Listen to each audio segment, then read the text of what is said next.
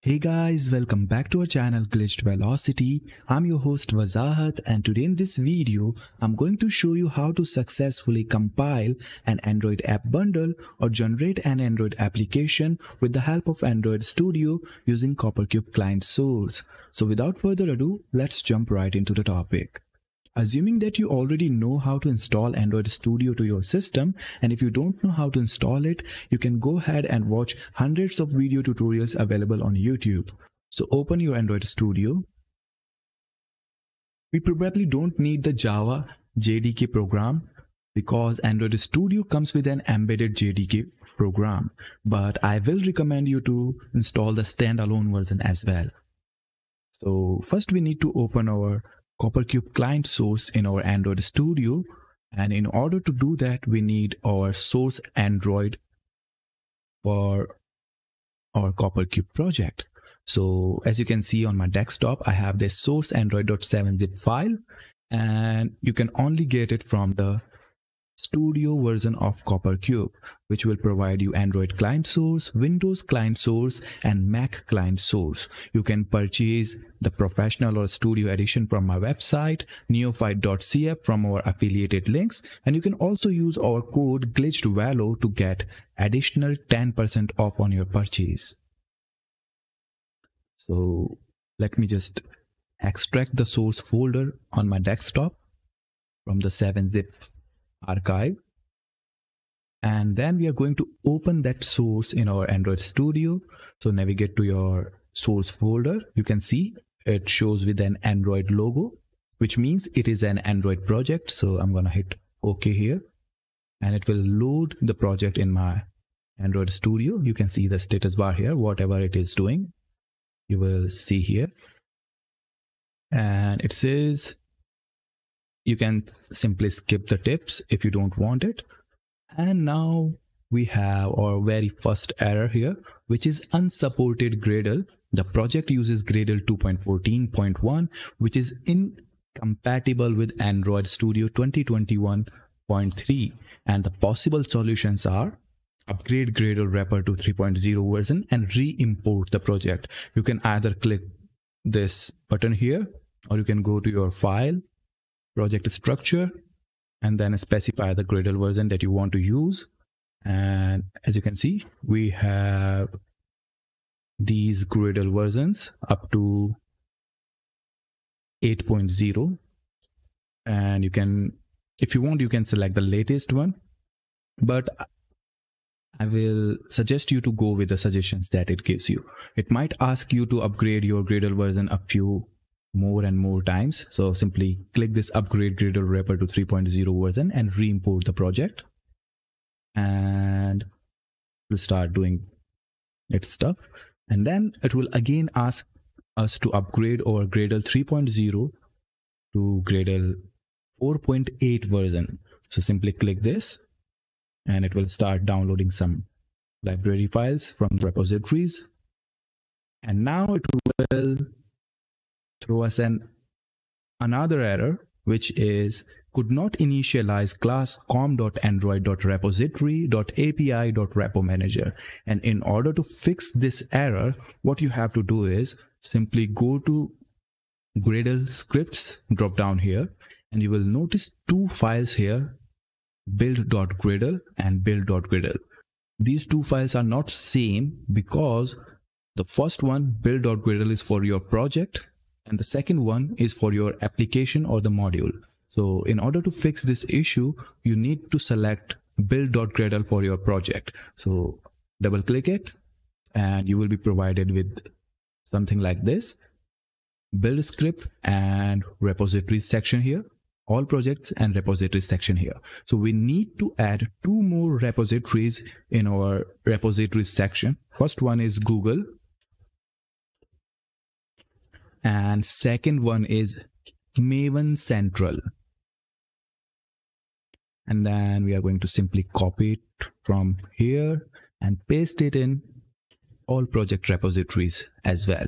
And we still have one error. As you can see, there is one error and two warnings. We can ignore the warning messages, but we need to fix the errors. So you can see in the dependencies, we have this red line under this class path, and it says we are using com.android.tools.build Gradle 2.2.0, and we need to use something like 7.3.1 version of the Gradle. And then we are going to try again syncing our build.gradle file. And it will start downloading some more libraries or files. And you can see the status here.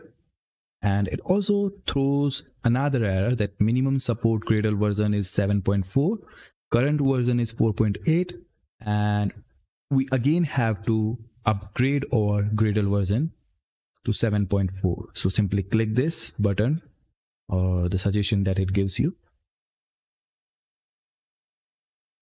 and it will start downloading some files again and try to build the project again. And this time I assume it will build successfully without any errors.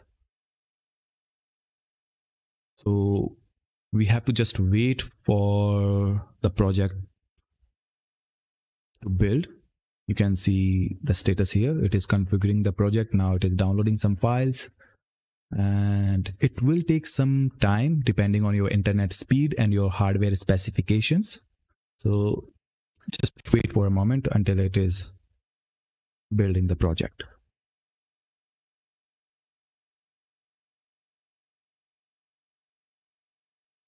And it is preparing Kotlin build script model and downloading all the stuffs. It will just take some moment to build the project successfully. All we have to do is just wait, and wait. And yeah, build is successful in 1 minute 9 seconds. It also shows that we are using some depreciated Gradle features, but we can ignore these warnings as they are not errors. And now, as our project is built successfully, we need to test our application by running them in our Android emulator. So simply click this run app to run them in our Android virtual device. And as soon as I click this run app, you will see this error. The APK for your currently selected variant cannot be signed. Please specify signing configuration for this variant release. And we need to fix it. And we can either create a new key store file by providing a new release key here or key store file, and we can either use debug profile. So I'm gonna use the debug profile. So go to default configuration. You can change your application ID suffix, version code, version name, everything here. But we are going to change the signing config with the debug signing config and hit apply. And simply click OK button here and then run the application. And it will start the emulator. And it will probably throw us an error. And the error is source option 5 is no longer supported. Use 6 or later. And in order to fix this error, we need to specify or change our Java version in our build.gradle for the application. So let me just minimize the emulator. And as you can see, this time we have to select build.gradle file for the module or for the application. Select build.gradle for the module. And then simply come down here and change the Java version 1.5 to version 11. You can use version 8 as well or some other version, but I will prefer 11. And then we are going to change the minimum target SDK version to 33. And we also need to change the compiled SDK version as well to 33. You can also change the build tool version if you want. And you can also change these settings from your project structure as well. So if you go to File and Project Structure and then go to Project, then you can change the Gradle version and Android Gradle version. And then in your properties, you can change the compile SDK version, build tools version, and source compatibility, target compatibility, and other issues. So you don't have to worry about that. I have already changed them in our build.gradle for the application or the module file here. And now let's just try syncing it. So click this sync now button and it will start syncing, and build is successful. Now let's just try running the application again. And now it shows another error, which is manifest merger failed. Android exported needs to be explicitly specified for element blah blah blah. And in order to fix this issue of Android exported, all you have to do is go to this app drop down here and then go to manifests folder, open Android manifest.xml and scroll down to the activity tag. Under your Android label, app name to replace, enter this Android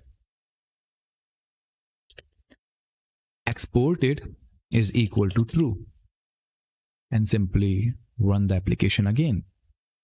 And this time it will start building the application, but will show you some warnings. You can ignore the warnings. As you can see, it shows us 53 warnings, as most of these warnings are some deprecated API warnings, so we can ignore them as long as our application is working fine without any issues. So just wait until it is building the application. Once the application is built successfully, it will automatically launch the emulator, as you can see, and it will automatically run the application as well in the emulator. And as you can see, it launches the application in the emulator. But you might see that this cube mesh is blown out with the lighting and the background is just plain white, and that's because the project uses a very old CopperCube project file. And in order to fix that, simply go to your source folder and then in app, then go to source again, then main, then assets and def.ccb. Open it in your CopperCube editor. This is the CopperCube project file that our Android project is using. As you can see, it has this cube mesh with very old texture. So we can simply delete it and create a new cube mesh. We can delete the default skybox and use this skybox blue and save the application by pressing Ctrl S. Close it. Go to your Android Studio project again, minimize this and terminate and restart or rebuild the application.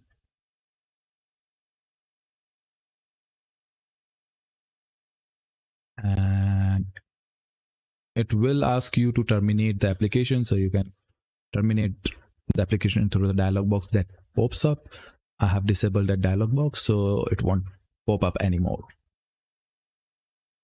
As you can see, we have our CopperCube project running in our Android virtual device or the Android emulator. So this is how you can generate an Android application using Android Studio with the Android client source of CopperCube. But what about the Android app bundle? So in order to create Android app bundles, all you have to do is go to build and then build bundles /apks and click this build bundle button, and it will start building the Android app bundle file. Just wait for a moment until it's built. And once the Android app bundle is generated, you can click this locate button and it will show you this app release.aab. You can now grab this file and upload it to your Google Play console so that you can publish it to the Play Store. So yep, that's how you can generate application and Android app bundles. You can also create your own Java classes in your Java folder and then go to com.mberror.coppercube player. And as you can already see, it has all the necessary classes that CopperCube uses. For example, the action classes, behavior classes, scene node classes, and all. And here we have our main activity, which is CopperCube player activity.java. You can also create your own classes and incorporate them with the CopperCube game engine or the CopperCube Android game. So yeah, that's pretty much it. That's how you can successfully compile Android application and Android app bundles. Hope you like the video. If you like the video, give it a thumbs up. If you are new to the channel, then don't forget to subscribe to our channel.